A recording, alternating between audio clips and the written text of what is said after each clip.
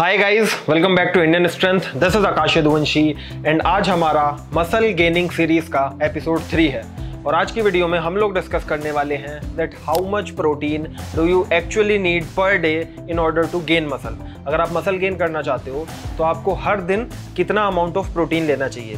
Episode 2 में हम लोगों ने डिस्कस किया था कि प्रोटीन काफ़ी ज़्यादा इंपॉर्टेंट होता है मसल बिल्डिंग प्रोसेस में, और आज की वीडियो में हम लोग देखने वाले हैं कि एक्चुअली कितना प्रोटीन हमें लेना चाहिए ताकि हम अपने मसल गेनिंग जो प्रोसेस है उसको हम फास्ट कर सके, मैक्सिमाइज कर सके। इस वीडियो को मैंने टोटल 5 चैप्टर्स में डिवाइड किया हुआ है। How protein helps in muscle building, how much protein is required per day, how much protein can be eat in a single meal, are protein supplements necessary and other advantages of eating more protein. ये पांचों ही chapters का time stamps आपको नीचे timeline पर मिल जाएगा और description में भी मिल जाएगा, तो आप किसी भी पॉइंट को स्किप करके इजीली अगले पॉइंट पर जा सकते हो। और फिर भी मैं रेकमेंड करूंगा कि आप पूरी वीडियो शुरू से आखिर तक जरूर देखना ताकि आपको बेटर अंडरस्टैंडिंग हो पाए कि मसल बिल्डिंग प्रोसेस में प्रोटीन की क्या इंपॉर्टेंस होती है और वो किस तरह से हेल्प करता है। ऑल्सो अगर आप इस चैनल पर नए हो और मेरी वीडियो पहली बार देख रहे हो देन मेक श्योर कि आप चैनल पर बाकी सारी वीडियोस भी चेकआउट जरूर करो। और अगर आपको कंटेंट पसंद आए, आपको लगे कि वीडियोस देखने से आपकी लाइफ में कुछ वैल्यू ऐड हो रही है, देन प्लीज कंसीडर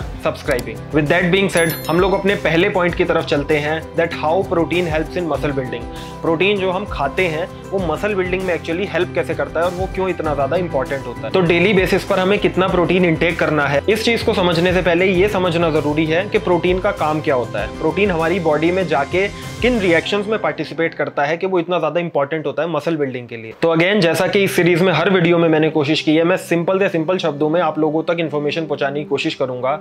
और प्रोटीन की अगर हम बात करें तो प्रोटीन इतना ज्यादा इंपॉर्टेंट इसलिए होते हैं हमारे लिए because they are made of amino acids. और लिविंग सेल्स में जितने भी प्रोसेसेस या रिएक्शंस चल रहे होते हैं अंदर, उसमें से ज्यादातर प्रोसेसेस और रिएक्शंस में एमिनो एसिड्स हेल्प करते हैं। वो एमिनो एसिड्स की हेल्प से परफॉर्म होते हैं और कंप्लीट होते हैं। तो इसलिए प्रोटीन्स बहुत ज्यादा इंपॉर्टेंट हो जाते हैं और हमारी डाइट में हम कितना इंटेक कर रहे हैं वो बहुत ज्यादा इंपॉर्टेंट हो जाता है। अगर आप लोगों को याद हो तो एपिसोड 2 में हम लोगों ने समझा था कि जब हम वर्कआउट करते हैं तो हमारी बॉडी के अंदर माइक्रो टीयर्स होते हैं और वो माइक्रो टीयर्स जब बॉडी रिकवर करती है तब हमारी मसल्स ग्रो होती है। उन्हीं माइक्रो टीयर्स को रिपेयर करने के लिए हमें एमिनो एसिड्स की जरूरत होती है। Amino acids help in repairing those micro tears through a cellular process by fusing muscle fibers together to form what we call myofibrillus। तो जब एमिनो एसिड्स मसल फाइबर्स को फ्यूज करते हैं आपस में और ये मायोफिब्रिलिस बनता है तो इसकी थिकनेस भी पहले से ज्यादा होती है और इसका साइज भी पहले से ज्यादा होता है, स्ट्रेंथ भी ज्यादा होती है। और इसी प्रोसेस को हम लोग मसल हाइपरट्रफी या मसल ग्रोथ बोलते हैं। एक इंपॉर्टेंट चीज यहाँ पर देखने वाली ये है कि मसल ग्रोथ जो हमें एक्चुअली देखने को मिलेगी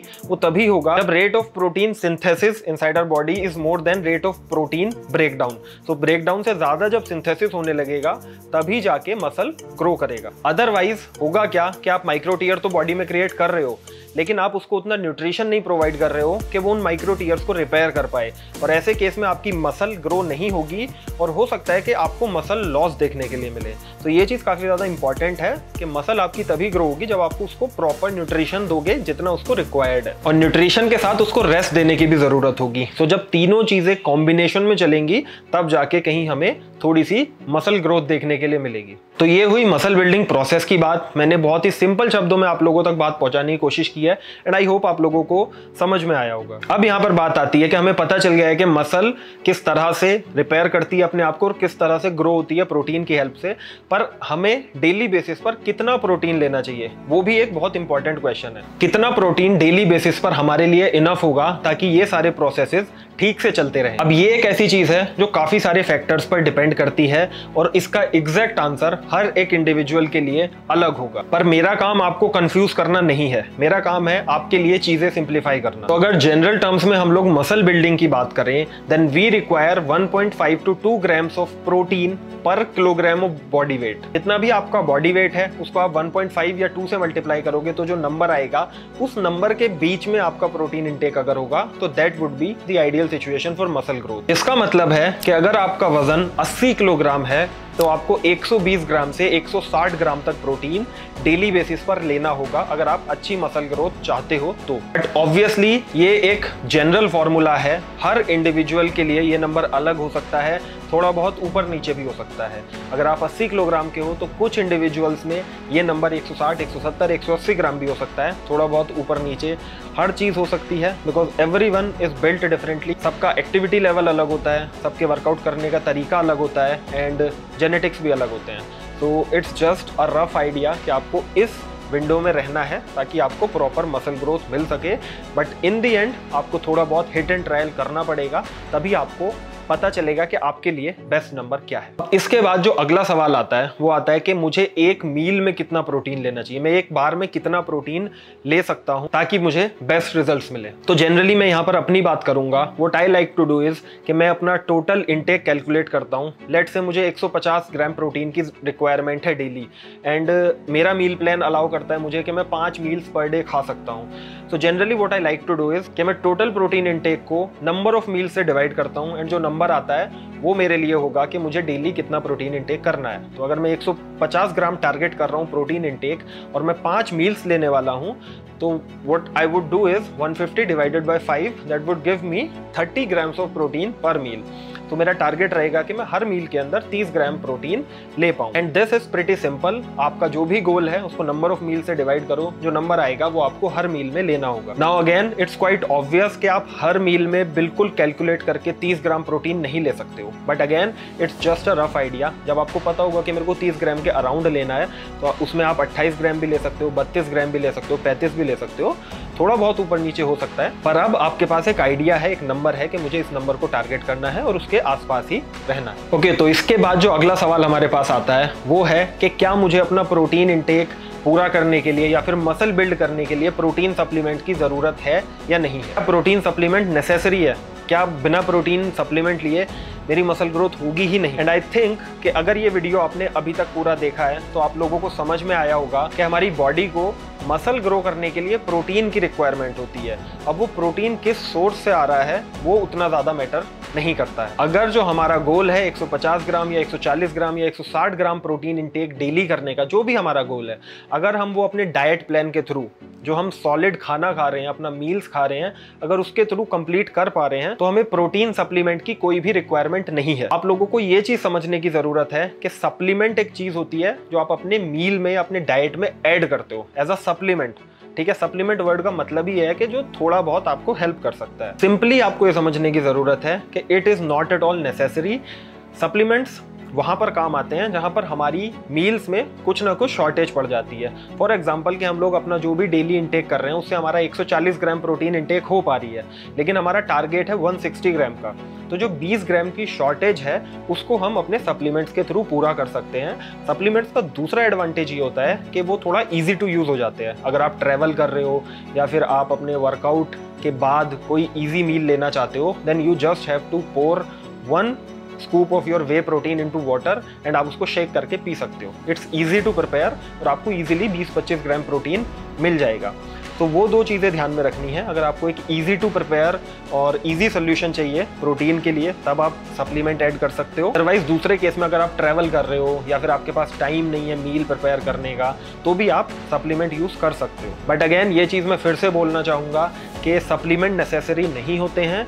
और दूसरे हाथ पर जितना ज़्यादा प्रोटीन इंटेक आप डेली बेसिस पर अपनी मील्स के थ्रू कर पाओगे वो आपके लिए बेटर रहेगा, क्योंकि मील्स में सिर्फ प्रोटीन नहीं होता है, उनमें बाकी न्यूट्रिएंट्स भी होते हैं जो हमें माइक्रो न्यूट्रिएंट्स चाहिए होते हैं बॉडी को हेल्दी रखने के लिए, वो सब भी उसमें प्रेजेंट होते हैं और वो एक बेटर सोर्स है। तो I think it's quite clear from my side कि सप्लीमेंट्स की बिल्कुल भी रिक्वायरमेंट नहीं है। They are not necessary, they are only required अगर आप अपनी मील से अपना प्रोटीन इंटेक पूरा नहीं कर पा रहे हो तब। ओके, तो ये हुई मसल बिल्डिंग और प्रोटीन की कहानी कि प्रोटीन किस तरह से मसल बिल्डिंग में हेल्प करता है। हमें समझ में आ गया कि प्रोटीन बहुत ज़्यादा इंपॉर्टेंट है अगर हम अपनी मसल को बिल्ड करना चाह रहे हैं, अपनी मसल को ग्रो करना चाह रहे हैं। पर प्रोटीन का सिर्फ इतना ही काम नहीं होता है बॉडी में कि वो सिर्फ मसल बिल्डिंग में काम आता है। प्रोटीन के और भी कई सारे काम होते हैं और भी कई सारे एडवांटेजेस होते हैं ज़्यादा प्रोटीन खाने के। तो एक बार जल्दी से हम लोग उन एडवांटेजेस के बारे में जान लेते हैं। अब मैं जितने भी पॉइंट्स यहाँ पर डिस्कस करने वाला हूँ इनको आने वाली वीडियो में एक सेपरेट वीडियो में बनाऊंगा जहाँ पर इन सारे पॉइंट्स को हम लोग डिटेल में डिस्कस करेंगे। तो अभी हम जल्दी से एक ओवरव्यू ले लेते हैं कि प्रोटीन के और क्या क्या फायदे हो सकते हैं। तो 4 मेजर एडवांटेजेस जो मुझे लगता है कि अगर हम ज़्यादा प्रोटीन ले रहे हैं तो हमें फील होंगे, वो है number 1, it has major benefits for bone health. आपको अगर अपनी हड्डियों की हेल्थ अच्छी रखनी है, प्रोटीन इंटेक आप लोगों के लिए हेल्पफुल रहेगी। नंबर 2, ये आपके मेटाबॉलिज्म को थोड़ा फास्ट करता है और आपके फैट बर्निंग प्रोसेस को तेज कर देता है। Number 3, it helps in lowering your blood pressure. तो अगर आपका ब्लड प्रेशर हाई रहता है तो प्रोटीन इंटेक डेफिनेटली उस चीज में हेल्प कर सकती है। 4, प्रोटीन इंटेक अगर आपकी हर मील में अच्छी रह रही है तो it will make you feel a little bit Fuller. और रात को बहुत सारे लोगों को जो क्रेविंग्स होती हैं कुछ चीट मील करने की, क्रेविंग्स कुछ हद तक कम हो सकती हैं क्योंकि आपको ज़्यादा फुलनेस वाली फीलिंग रहेगी। तो ऐसे में भूख थोड़ा कम लगती है एंड आप चीट मील करने से बच सकते हो। ओके, सो इसके बाद जो अगला सवाल हमारे पास आता है वो है that what are some of the best sources of getting this protein intake. हमने सारी बातें डिस्कस कर ली कि प्रोटीन क्यों रिक्वायर्ड है, उसका क्या फ़ायदा है, मसल बिल्डिंग में कैसे हेल्प करता है, बाकी क्या एडवांटेजेस हैं उसके, और सप्लीमेंट नेसेसरी है या नहीं नेसेसरी है। अब जो इंपॉर्टेंट चीज़ यहाँ पर एक आती है वो ये है कि हमें कहाँ से ये प्रोटीन इंटेक पूरी होगी, कौन से बेस्ट फूड सोर्सेज हैं, नेचुरल फूड सोर्सेज हैं जहां से हम प्रोटीन ले सकते हैं और हमारी इंटेक पूरी हो सकती है। तो फूड सोर्सेज जितने भी हैं वो हम लोग नेक्स्ट एपिसोड में, एपिसोड नंबर 4 में बात करेंगे उन सब से रिलेटेड, ताकि आप लोगों को इजीली समझ में आ सके कि कहां से हमें अपनी प्रोटीन इंटेक पूरी करनी है। तो डू मेक श्योर कि आप एपिसोड 4 जरूर देखें। If you are not subscribe to the channel, अगर आपको ये सीरीज पसंद आ रही है, आई विल डेफिनेटली रिकमेंड कि आप चैनल को सब्सक्राइब करें एंड सारी वीडियोस को चेकआउट करें, बिकॉज इस सीरीज़ में जितनी भी वीडियोस आ रही हैं अगर आप उनको पूरा अच्छे से देखते हो और समझते हो then I can almost guarantee you कि मसल बिल्डिंग से रिलेटेड आपके दिमाग में कोई डाउट बचेगा ही नहीं। ठीक है, मसल बिल्डिंग सबसे ज़्यादा इंपॉर्टेंट प्रोसेस होता है अगर आप जिम जा रहे हो तो ये सीरीज़ का मकसद यही है ताकि मैं आपको एक एक चीज़ को अच्छे से ब्रेक डाउन करके समझा सकूं कि कैसे सारे प्रोसेसेस काम करते हैं। और एपिसोड 3 में हमने समझा कि मसल बिल्डिंग और प्रोटीन का क्या रिलेशन है। एपिसोड 4 में हम लोग समझेंगे कि क्या क्या फूड सोर्सेज हैं, सबसे अच्छे फूड सोर्सेज हैं जो हमें मसल बिल्डिंग में हेल्प कर सकते हैं। सो stick around for that video. I hope आप लोगों को ये वाली वीडियो समझ में आई होगी, पसंद आई होगी। If yes then make sure कि आप वीडियो को लाइक ज़रूर करें, because that gives me a lot of motivation. आप लोग वीडियो लाइक करते हो तो मुझे भी लगता है कि आप लोगों को कंटेंट पसंद आ रहा है। विद दैट बीइंग सेड, मैं आपसे मिलूंगा एपिसोड नंबर 4 में। Till then, be safe, be strong and जय हिंद।